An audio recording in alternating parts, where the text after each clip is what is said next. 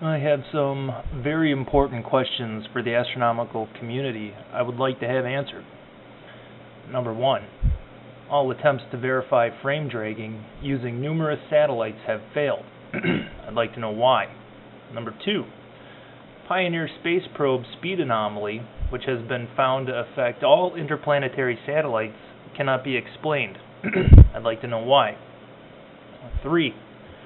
Gravitational waves have not been directly detected, even though by all rights the detectors created so far should be more than capable of detecting them. Why? 4. Comet brightening at distances too far from the Sun to be attributed to sublimating ice. Why? 5. The fact that all comets witnessed falling into the Sun or very near the Sun have subsequently been followed by coronal mass ejections.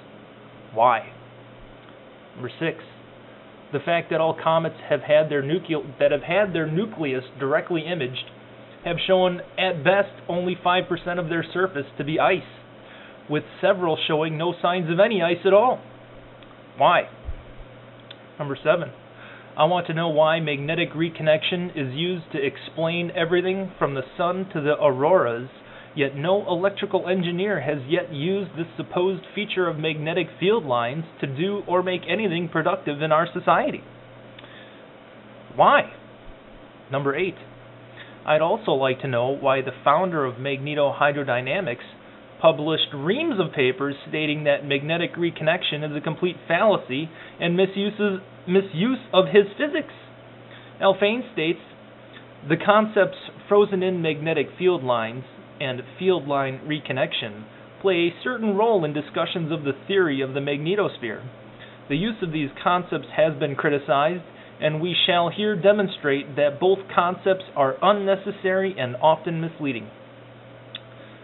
Why? 9.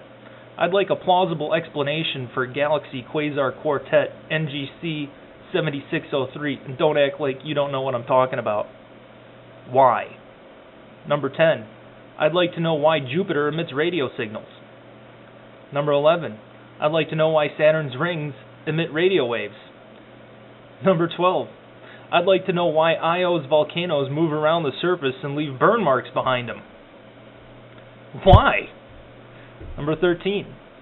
I'd like to know why the Wolf effect has never been thoroughly investigated as a possible cause of quasar and galactic redshift.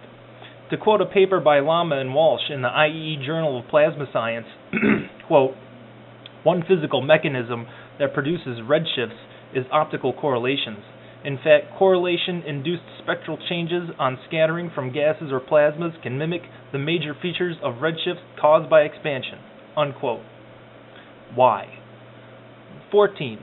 I'd like to know why quasar luminosity is not correlated with their redshifts. 15. I'd like to know why the Hubble Deep Field shows fully formed galaxies at the supposed edge of the universe. Why? 16. I'd like a plausible explanation for the apparent structure of large-scale voids in the cosmic background radiation. Why? 17. I'd like an explanation for why the gravitational constant changes every time it has been measured. Why? 18.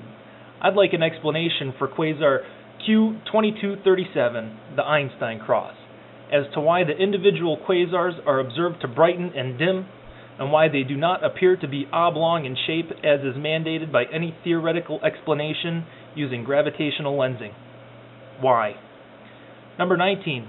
I'd like to know why Einstein never believed in black holes, and why he fully agreed with Karl Schwarzschild's solution to his Mercury orbit problem, which shows that there is no way a black hole could exist and be in agreement with the principles of relativity.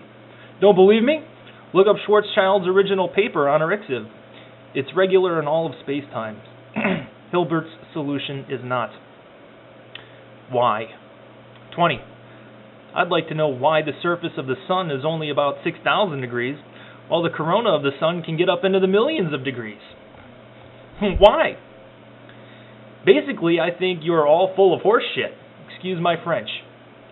Here's a short list of a few hypothesized objects and theories that are not falsifiable and have not been directly observed. Their existence is only inferred. Black holes.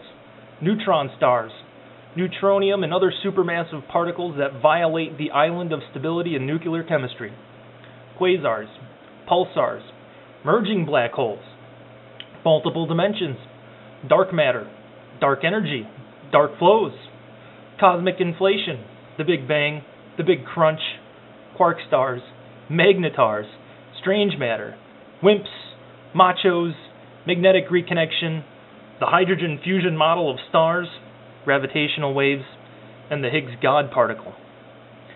You guys think you got it all figured out? I think you are engaged in the propping up of failed theories by adding Ptolemaic epicycles to previous garbage theories. I think you don't give a damn about real science, about falsification, about reality, or about furthering man's knowledge of the universe. You only care that your papers are accepted, your government funding is continued, and your status is preserved. Underlying assumptions are never questioned. New papers are written daily that base their conclusions on old papers whose theories have never been proven. There is currently a total disregard for classical physics and known behaviors of charged plasma in cosmology, which of course ripples down through all the other sciences, from biology to geology. I want some explanation.